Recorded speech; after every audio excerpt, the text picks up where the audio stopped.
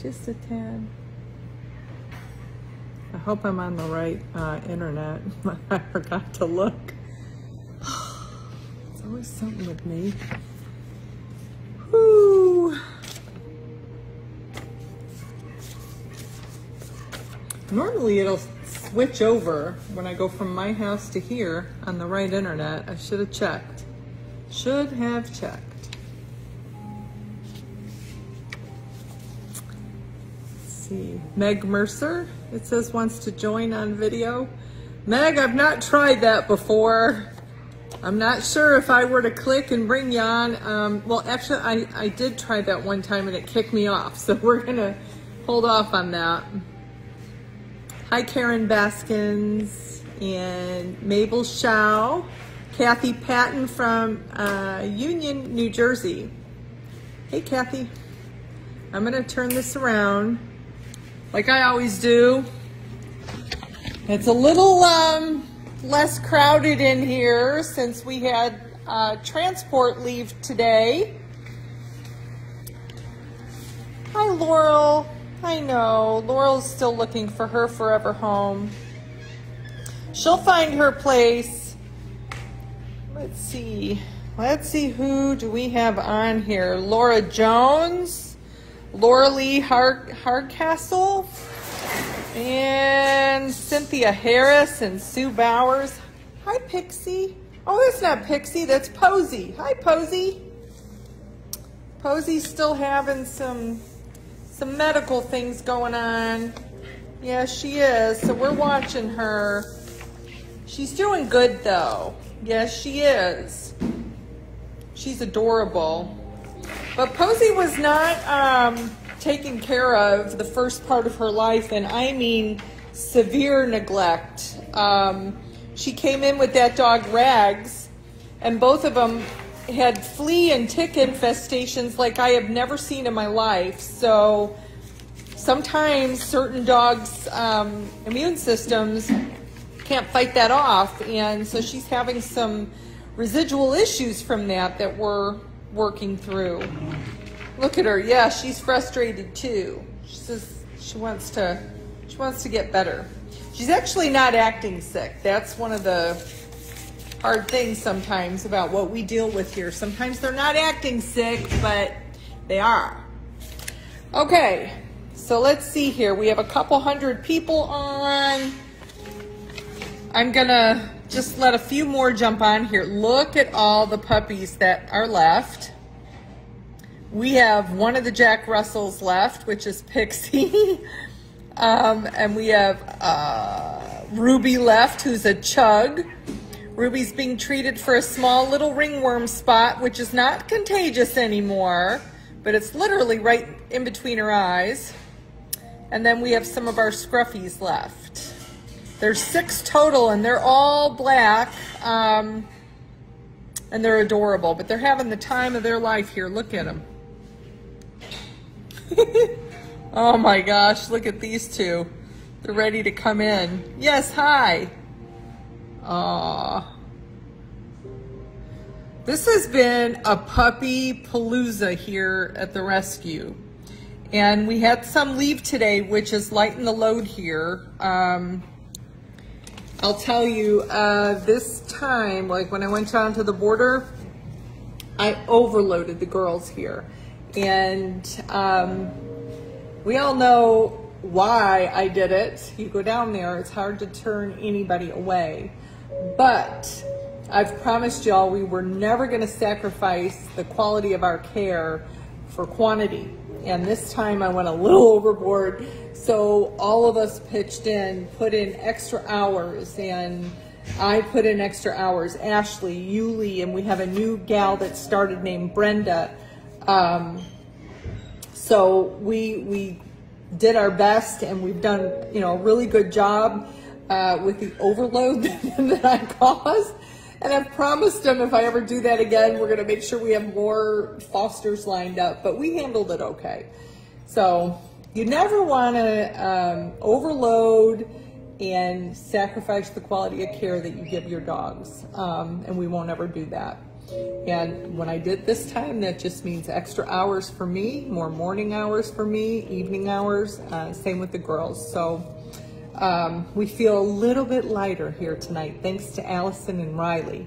If you didn't already watch the live feed, they drove all the way to Overland Park, Kansas, and delivered 18 dogs to their new homes. Some of them were puppies, some were here at the rescue, some were in foster care. We had a Chagas positive dog, Angel, go home. So it's always heartwarming when you get to see them being delivered, because that's what we live for. And we're very, very picky about the homes. So everybody, as I put on my post, is background checked, and we make sure that nobody has like domestic abuse or anything that we don't like in their background. We just want to make sure our pups are going to the best of the best. So yes, we're picky. So if you get one of our puppies or our dogs, you become part of our family. So we background check you to make sure we'd have you over to our home for dinner. So anyway, we're going to do a little bit of housekeeping, and then we're going to go around and see who's left. And yes, so I am going to be scheduling a transport out east for October. And I am trying to book the Border Boys. If you remember last year, Big Rick and Special Ed went with me, and I'm trying to book them again, and I'm very flexible in October with my dates. So Big Rick is looking at his work calendar to see when he can go. So if I'm able to get these gentlemen to come up, they'll be traveling with me. So it'll be Tracy and the Border Boys for October. Yes.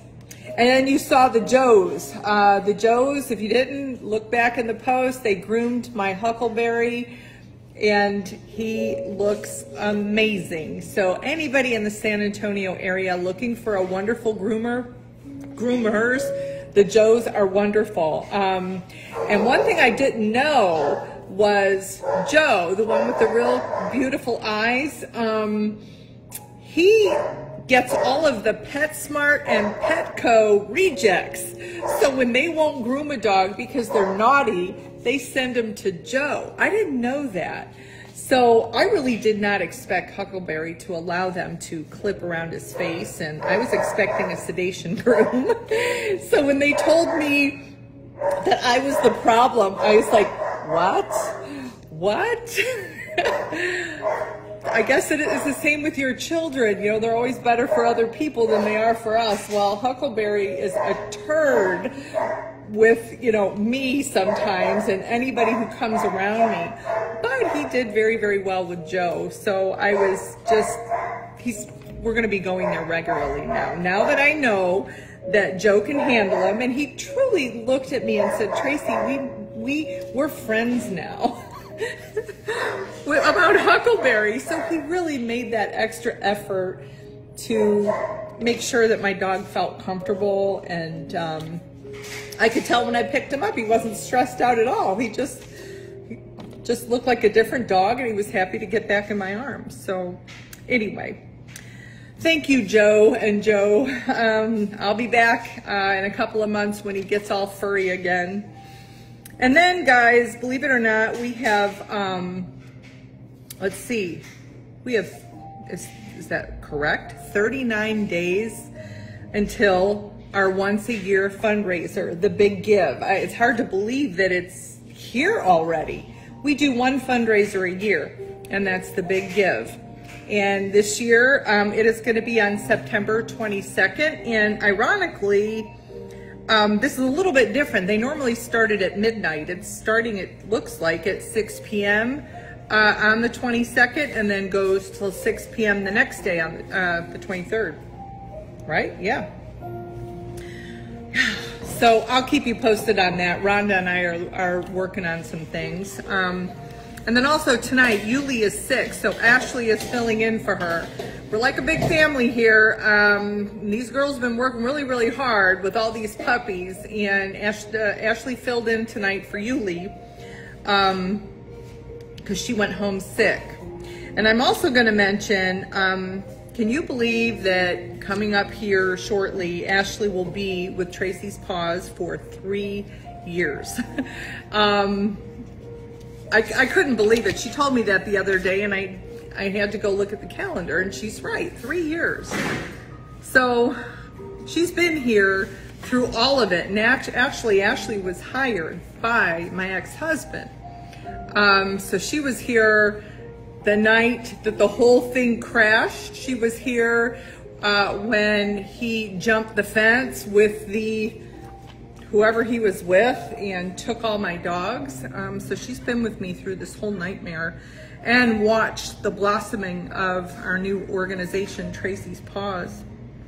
So anyway, so Ashley will be with us for 3 years. We're going to do something special for her. She's pretty amazing. So hold on a minute. We're going to go around and look at all of the dogs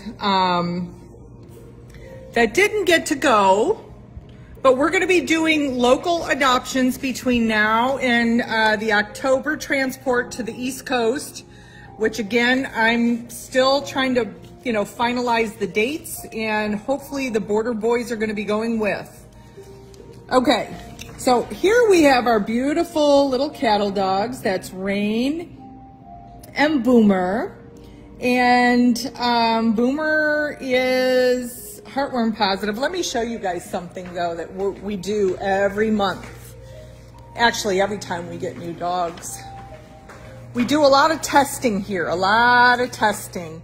And look at our list this time, guys. These are our Chagas positive dogs. And, we also have dogs that have heartworm here. And we watch this very, very closely. And this time we had a 50% infection rate with the newest group that came in for Chagas. For those of you that don't know what Chagas is, please go to the Tracy's Paws Rescue website. There's a section on there. You can learn all about it. It's very treatable, and everybody's going to be started on meds for that. So we'll make sure everybody's healthy. But that's what we're dealing with, guys. When you adopt out dogs in South Texas, we have a lot of things going on here. Not only do we have fleas and ticks, we have Chagas bugs, heartworm, valley fever, all kinds of things. So you got to be very careful with your dogs in our state, and you make sure that they sleep inside at night. That's one big thing. And this is our sweet little Callista. Hi, Callista. Yeah, she's a sweetheart. She is going to make somebody such a good pet. Oh, I know, honey. You're going to get out in a minute. And I'll tell you one thing, guys. These dogs love sleeping inside at night with the air conditioning. They get used to that very, very quickly. So when we put them outside in this heat, they don't want to stay out there very long. They love it in here. So, and all those yummies that you bought from the Live Like a Dog site for them, we keep them busy chewing on the bully sticks and the choppers and all of that. That is so appreciated, because with it being sweltering hot out, they're spending more time in their crates right now. It's just too hot out there. So, okay, so let's go in here. Okay, I am going to show you guys.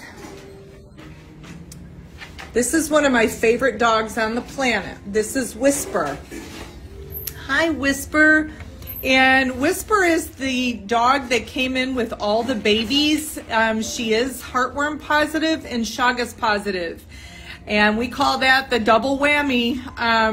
But we've treated so many dogs like Whisper, and she has a bright future ahead of her. She's going to do just great. And when I tell you she's got a perfect temperament, she really does. She's in the 40-pound range, and she came in with 5 babies. And this dog was running the neighborhood with her babies, and animal control was called, and she ran to a house, and then they said they didn't want her anymore. But if you were with me the night that she came in, look at her fur growth on her body. She's starting to just look like a healthy, beautiful, beautiful dog. She's still just a little bit itchy, but nothing like she was when she came in. If you remember right, you could see her skin all the way down. When she came in, she looks very, very, very sick, and she's starting to just look very healthy, and I love her. Now, you probably couldn't hear that snorting, but look who it is. Y'all, I could just squeeze this one. Now, I want to make sure you look at his, do you remember the night that he came in, all those scars he had? Well, a lot of them are filling in. So I think that was a fairly new dog attack. Look at him. Oh, honey. I know. And he's a love bug. And he loves children too, by the way. Oh, okay, hold on. I'm going to shut this. So this is Ike the Bulldog. And he is also Chagas positive and heartworm positive. But don't worry, he came to the right rescue. We're going to make sure that he's taken care of. And I know who this is. This is Freckles. Hi, Freckles. I love her. She's a good girl. Aw. Isn't she pretty? Freckles really is a nice, nice dog. Just a nice girl. Enjoying the air conditioning here. And just so you know what we do, we keep them draped with the sheets, which everybody always asks me, why do you have the sheets on the crates? It's very comparable to you and I wearing a mask.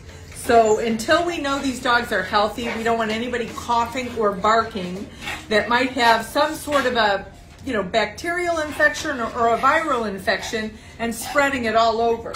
See, I hear somebody coughing in here. I don't know if they had something in their throat, but that stops that. It's a shield, it's a barrier. Same with our masks that we used to wear because of COVID. Okay. And, oh, there's our Mallory. Oop, sorry. There's Mallory. Hi, Mallory. She's a little shy, but she warms up very quickly when she gets to know you.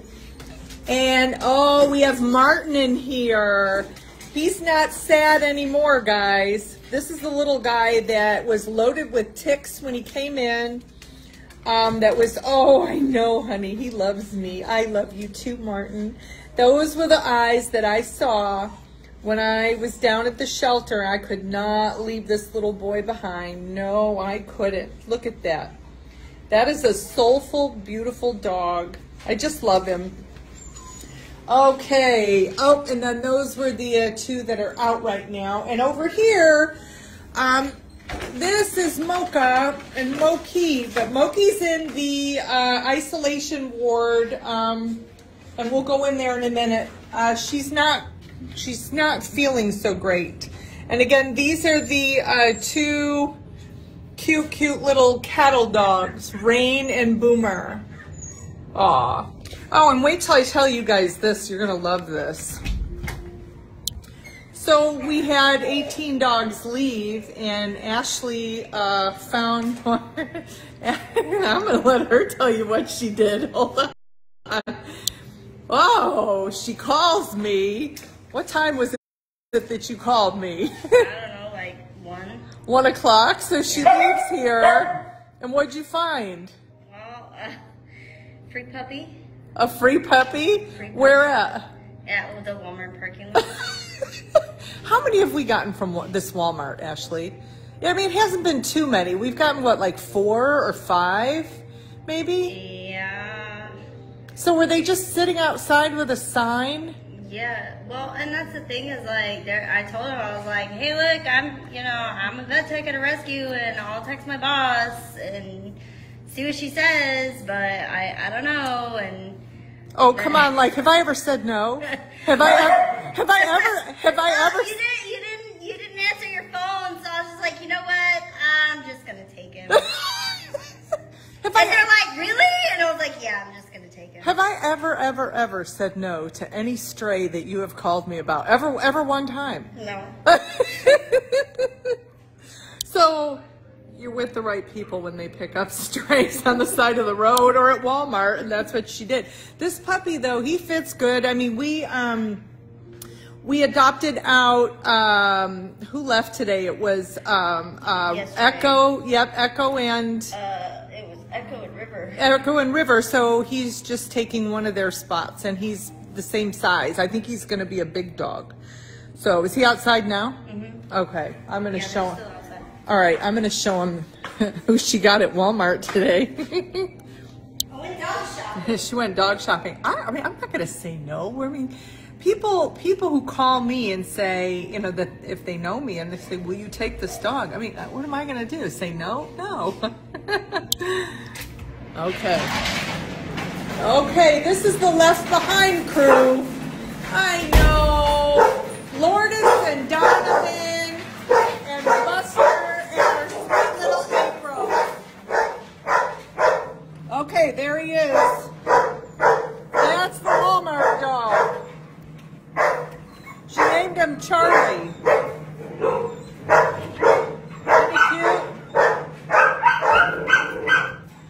Okay, and there's Mama Jacqueline and Dodger. Okay. I had the air conditioning guy out last week, and it is much cooler in that room. We probably don't need the fan. This group has been here for a while, with the exception of the Walmart dog. But it was very warm in there for a while, and he did some adjustments, and now it feels much better. Anyway, and then here's all of our little cute little puppies. Now let's go in the isolation ward. Okay. We have our larger dogs in here. Moose and Senna are outside, but we have Naila, and it was so nice to watch Primrose go home today. That was the last of Naila's babies. And Naila and her babies are from Roma, Texas. And Naila is still looking for her home, and so is our sweet Laurel. And we have our Elmer over here looking. I'm telling you, I don't know why nobody's picked this one. He jumps up and kisses me when he sees me. He's such a good little boy. Yes, I know. We've got our cute little border collies. And we have Kira over here. Hi, Kira. She's ready to go outside. Kenzie, Kira, I have the K group. I know. There's our beautiful girl. Okay. They'll be going out next. And here, we're going to go in the isolation ward. Alrighty. So this is our Roma litter. Look at that. You guys took your blankets outside. So this is our sweet little Roma litter. And over here, oh, listen to that noise. These are Whispers babies. These are Whispers babies. What are you doing? Hi. And they got their pictures taken today. So they're going to be looking for forever homes. And we have this little one in isolation right now. I'm watching her. She had a couple of issues this morning, so I'm just keeping an eye on her. I know, sweetie. I'm not gonna let you kiss my hand. I'm gonna put some hand sanitizers in. So I'm watching her. I also want to say a thank you to. Oh gosh, hold on just a minute. Wait till I show you this. Hold on. I know, they're so Okay. Look at these bowls we got. And the nicest note from Lisa Cannell. She sent us a bunch of blankets and just a really, really nice note. And look at her handwriting. I have to comment on that. I mean, look how perfect this lady writes. Just the sweetest note. We really, really appreciate when people take time to do that. Thank you very much, Lisa. And then also Nancy Falls had sent some stuff for us. It's getting loud. I'll take some questions if anybody has any, because I know some of you have were making comments on the post about Scott Wyatt, my ex-husband. So if you want to ask me any questions about that, feel free.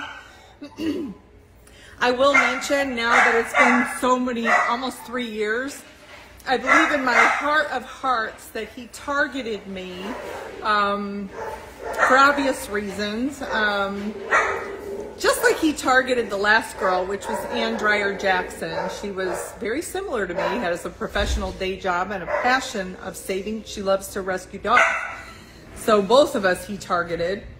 And he also targeted the women that are still, I believe, with him today for obvious reasons. There's something going on here. So anyway, you know, if you have any questions about that, I know many of you have been reaching out to them to try to inquire with your questions and whatnot, and your mail's bouncing back. Keep your envelopes and make sure that you save those, because I know several of you are working on some things, and we stand with you. So anyway, let's see here. Is there any questions that y'all have? I'm gonna look. Let's see. Margie Butcher Ryan says you're where you should be. Oh gosh, yes. You know, I don't know who needs to hear this right now, but if you're in a situation in your life where you feel like everything is just crashing around you, or you're not sure why things are not happening the way you want them to do, or you're praying for things that are not coming to fruition, there may be a reason why. Your life might not be falling apart. It might be falling into place, and just trust it, right? Trust the universe that there's a better place for you, a better path. So I can't tell you how many times I cried and begged and tried to fix what was going on here when I really didn't even know what was going on here. And now I'm so glad that those prayers went unanswered. We have such a wonderful team now, and we have all of you, and you know, great staff and volunteers, and it just, you could just feel such a difference. So if you're struggling right now, no matter what it might be, not all the time when things come into your life to disrupt it, is it, you know, for bad. A lot of times it's to put you in a better place. So you got to believe that. And the best advice I can give is just keep going, keep showing up, keep showing up. Don't ever stop showing up. Keep doing the work you love. You know, whether people notice you or they don't, you just keep plugging away. When you do things with a good heart, things just happen to, they always fall into place, you know? They do. I didn't believe that, though, 3 years ago. 3 years ago, I really thought that my whole universe had caved in, and it didn't. Again, it wasn't falling apart, it was falling into place, and that means with all of you. So many of you have been with me for years and years, and I can't thank you enough, especially for you quiet little lions. You know, one person, oh my gosh, she nailed it. She goes, we used to be cubs, but now we're a pride. We're a lion pride now.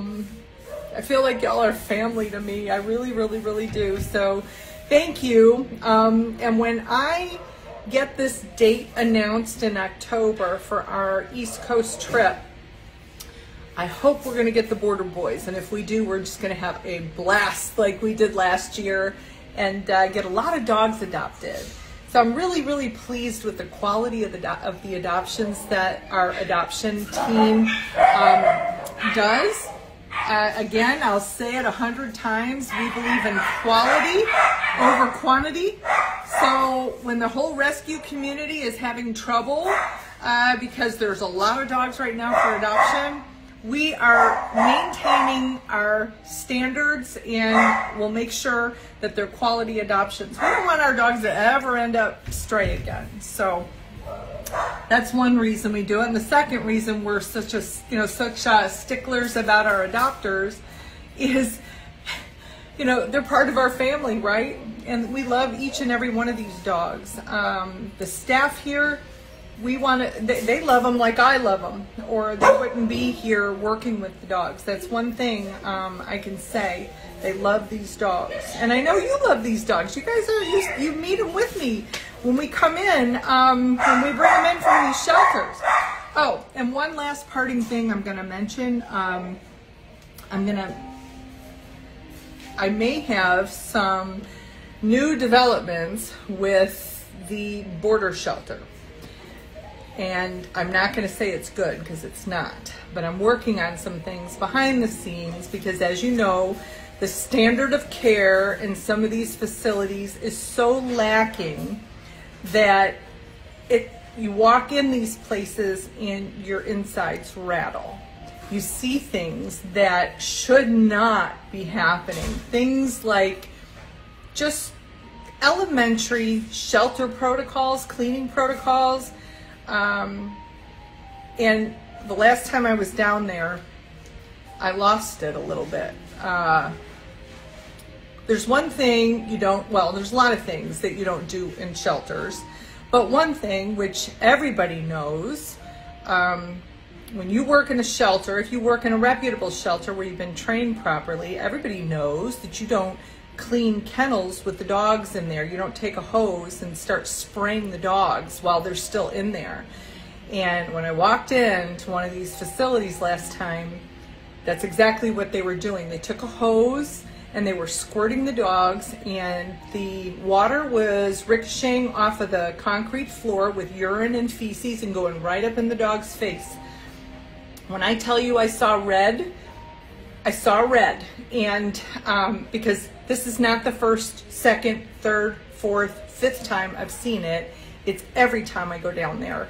And I'm at a point now where it's always been unacceptable, but I'm at a point right now where the hammer's going to start coming down. I'm not going to turn a blind eye to it anymore. The changes that I'm asking to be made are just simple, basic shelter protocols that if you're in a high traffic area with a lot of dogs that are there, they should be followed. Just very elementary shelter protocols. And they're not being followed. I could go on and on and on. So things are heating up a little bit. I'm hoping I have something positive to tell you next week, and I hope that I will not have to get the public involved. I hope I will not have to get the media involved. I hope I will not have to go that route, because guys, I don't like doing stuff like that. I just want the animals treated with respect. I want them, just treated humanely. Humane care, that is not too much to ask. So, yeah, you keep going, I keep going down to these places and praying for change, and it gets worse and worse and worse. And at some point, you say, enough, right? And that's where I'm at. So, hopefully I don't have to call on the Lion Pack to help me with this one, but I might, I might. So, anyway, guys, I think I should have been looking for some questions here, but I think I'm going to go. Yeah, Anita says, good for you, tell him, hon. Yeah. I just want people to do the right thing. How about you just treat the animals the way you would want to be treated if you were stuck in a place like that, just with love and care. You don't have to go overboard, but humane care. Clean, humane care. That's what I'm striving for. Yeah. Okay, guys, I think that's it. I love all of you. Spay and neuter your dogs, your cats, not one litter. Don't let them have a litter. And spay and neuter your weird friends, your relatives, and anybody else who needs it, okay? I love all of you. Talk to you later. Bye.